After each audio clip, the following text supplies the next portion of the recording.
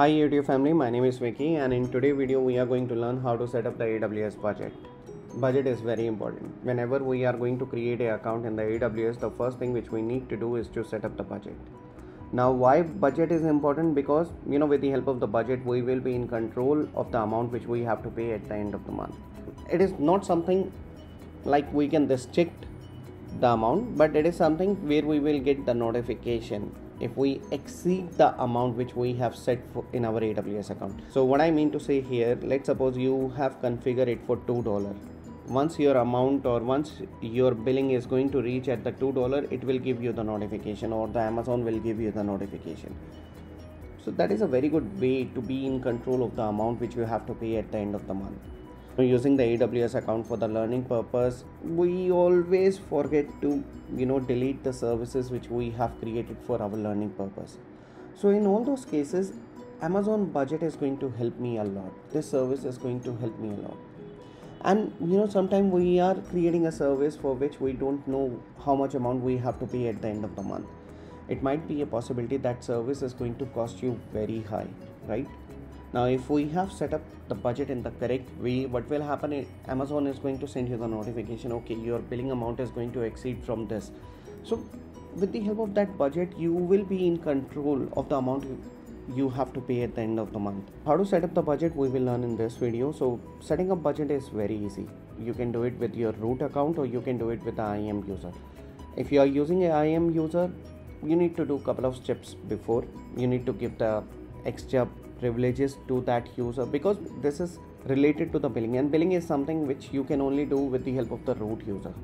A root user is authorized to do all the billing part, because in the billing part you have your credit card information, you have your address, your invoices, everything. So only the root account is the owner of the billing and everything.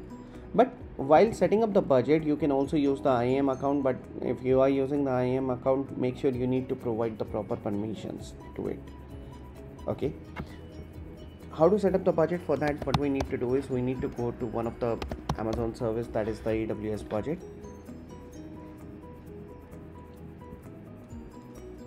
Now here you have the option to create a budget. Once you click on create a budget, it will give you a couple of options like cost budget, uses, saving plan and reservation. My recommendation, just go with the Amazon recommendation which says cost budget. Now cost budget is something in the layman term where you are actually provide the amount. Let's suppose for a month you only have to spend $3. That is something you can provide in the cost budget. So you need to click on next. Now here in the detail you need to provide the budget name. So let's suppose I'm going to provide demo budget here. Here I have the period. I can set up this thing for daily. I can set up this thing on the monthly basis. I can set up this thing for quarterly or annually. So that is totally up to me how I want to configure my budget. So here I will go with the monthly, and here I have the expiry budget or recurring budget. So recurring budget is something which is going to reoccur every month, and if I'm going to set expiry, what will happen, this is going to work for that period of time.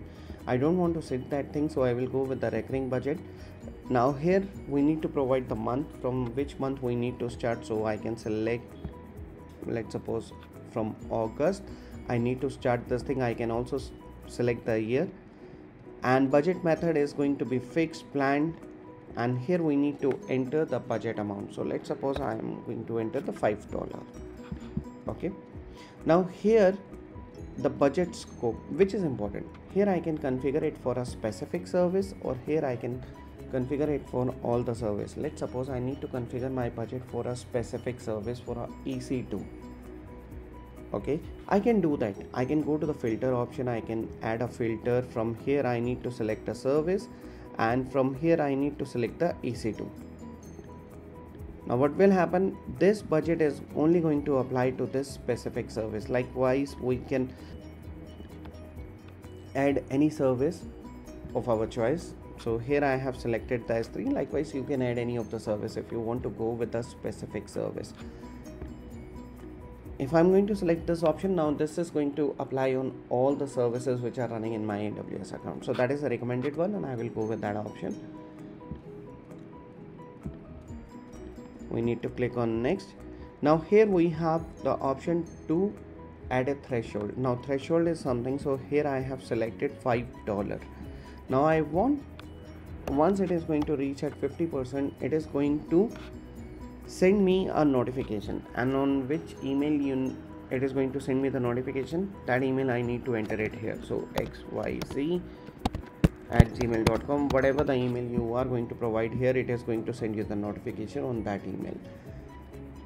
And the trigger is actual or the forecasted value. Now what exactly this forecasted value is?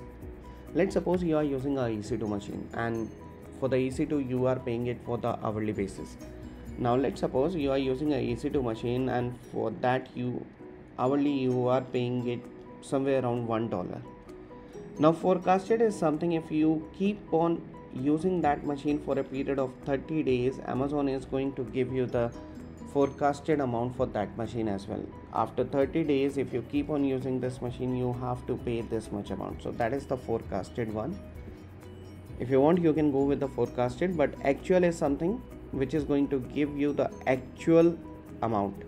Okay, so here it is telling you when your actual cost is greater than 50% or $2.50. okay, likewise you can add couple of more.